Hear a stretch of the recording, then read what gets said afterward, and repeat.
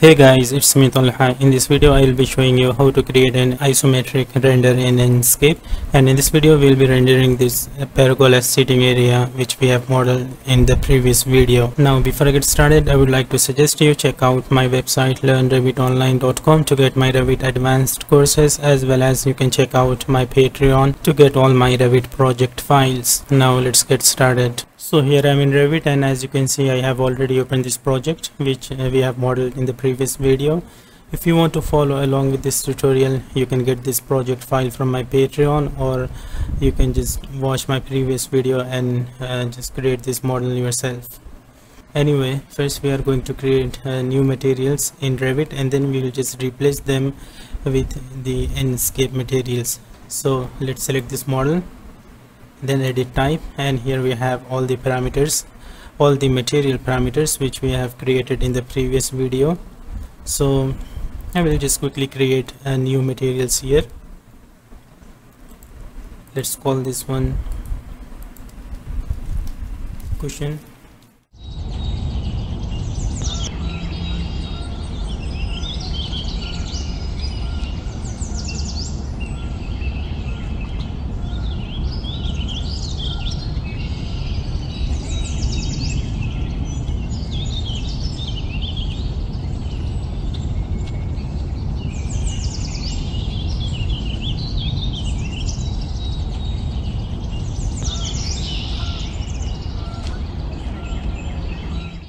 So I have created the new materials. Now let's replace them with the Enscape materials. So for that, first I'm going to start the Enscape. So here, as you can see, we need to reset the render settings. So let's open up the visual settings and click here to open up this presets list. Let's just right click on this preset and reset to default. Perfect. Let's just hide this menu and close the visual settings, and now I'm going to take the Enscape to the corner here. Of course, you can use this new Enscape feature, pin Enscape window on top of the host application. You just keep this checked to keep the Enscape window on top of Revit window. Anyway, I'm not going to use this, so let's close this settings. Now we'll just take Revit to this corner of the screen here. Perfect. Now let's double click to zoom in to this model here. Now let's see, let's apply the Enscape materials. Go to tools here in the Enscape tab, and then open up the Enscape material editor. So here we have all the materials which we have just created. Now to replace them with the Enscape materials, we just need to click these three dots, then select replace with Enscape material, and this Enscape material library will pop up. So let's go to fabrics here and look for a fabric material for the cushion. Let's import this one. So to import that, you just need to select the material, then click replace, and you'll see the effect here. Let's zoom into the cushions here. Now I'm going to increase the roughness here a little bit, and just make it a little bit darker. So let's click here, and to make it darker we can just reduce the brightness. You can see the change here. This half represents the updated material, so let's make it a little bit darker. Now let's go back here, and so for the metal I'm not going to load up the Enscape material, but I'm just going to change the color here to dim gray. Let's just zoom out and see this metal, this metallic frame here. Maybe we can just go to advanced and just make it a little bit darker. You can see that here. And then I'm going to add the glossiness to make it a metallic material. So to add the glossiness, we can just reduce the roughness and increase the metallic effect here. Let's reduce the roughness a little bit more, and there you go. We are getting this metallic effect, but it's too much, so let's increase the roughness a little bit. Now I will just quickly replace the other materials as well.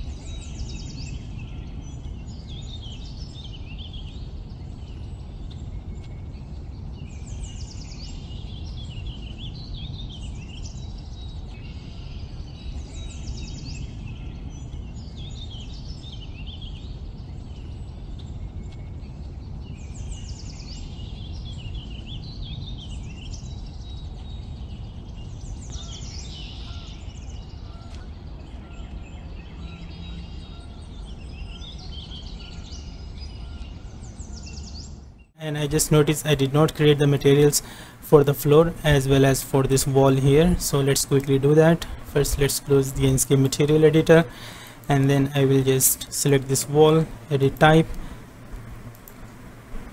edit, and let's create a new material here, rename wall, click OK again. Let's select the floor and create a new material for the floor as well. Create a new material, rename floor. OK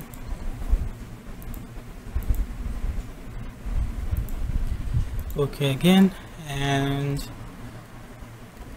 I want to apply a different material to this part here. For that we can use split face tool to split the face of this floor. So let's go to modify, select split face tool, and click just select this face, and then we can just go to level 1 and draw a rectangle here.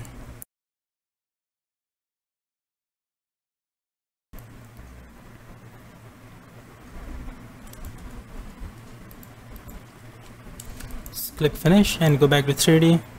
Perfect.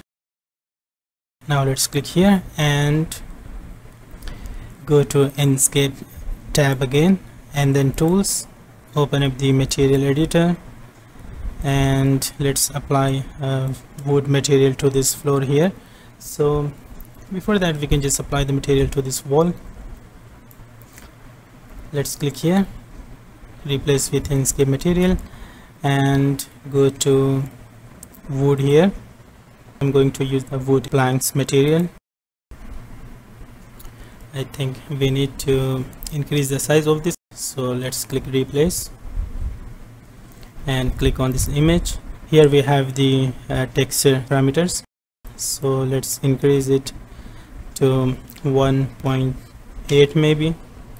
Okay, not 18, it should be 1.8. Let's increase the height also, 1.8. Now it's looking perfect. Now let's apply the floor material. So click replace with Enscape materials, and for the floor also I'm going to use the same this wood planks material. Let's click replace, and we want to rotate this texture, so let's click here, and here we have the rotation parameter. Let's rotate it 90 degrees and increase the size of this texture to 1.8 meter. Here also 1.8. Perfect. Now if you notice here, the same material is applied to this area also. So to apply a different material to this corner here, we can use paint tool. So let's close this window and just maximize Revit, and I will just change the visual style to realistic, and let's go to modify, select paint tool. Here we have it, paint tool, and look for the material which we want to apply. Let's search for earth material, which is a default material which will get whenever you create a new project. So here I have this one. Let's select that and apply it to this corner here, and I want to apply the same material to this planters also. So for that we need to select this model, edit in place, Now let's use paint tool again and search for earth material, and I will just select that and apply to these faces here, faces of these planters here. Perfect. So I think we have applied the materials to our model. Now we can place the assets. So I'm going to use the Enscape assets. So first let's pause the Enscape so we can freely place the assets. Now let's go to level 1 and open up the asset library, and let's go to vegetation and just scroll down here. I want to use this one for this planter here, so let's load this in. Let's place that here, and if I go to 3D, let's just minimize this and go back to 3D, and you see it's not visible here. So let's just change the visual style to wireframe, and if you notice we have this pot also attached with this plant. So maybe in future versions of Enscape we'll be able to hide the pots. For now we can just keep this inside of this extrusion or this planter. So let's just hide this pot for now and increase the size of this asset. So let's click edit type, and here we have the height parameter. Let's make it 5 feet. Click OK. Seems perfect. Now I'll just drag this inside this planter to hide the pot, and we can just copy this. Let's just mirror this one. Select that mirror from the middle here. Let's just take that out of this wall. Now we can just copy this one. Let's add one more here. Perfect. Now I'll just quickly add the other assets to the scene.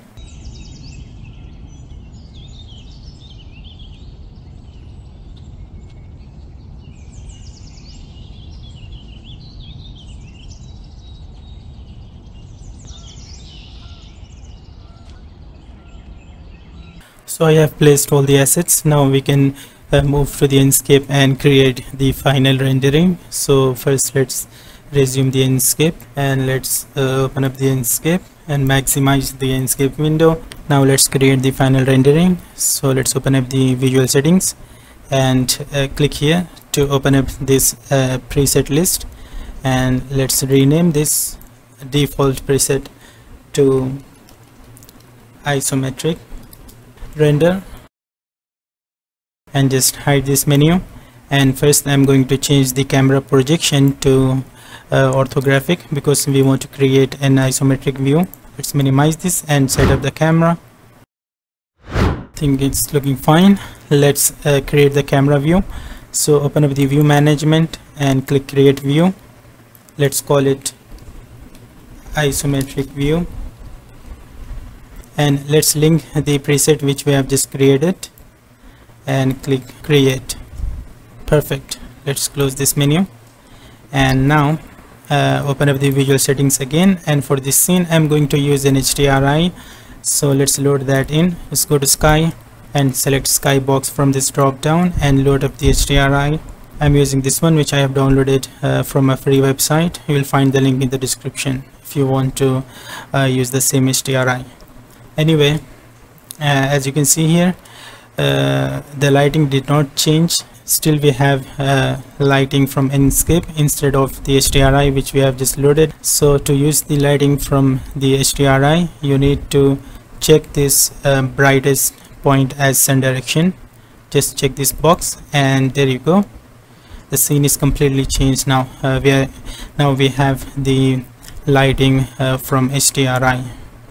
So let's go back to visual settings, and here first I'm going to rotate the HDRI to see which angle works fine with this scene.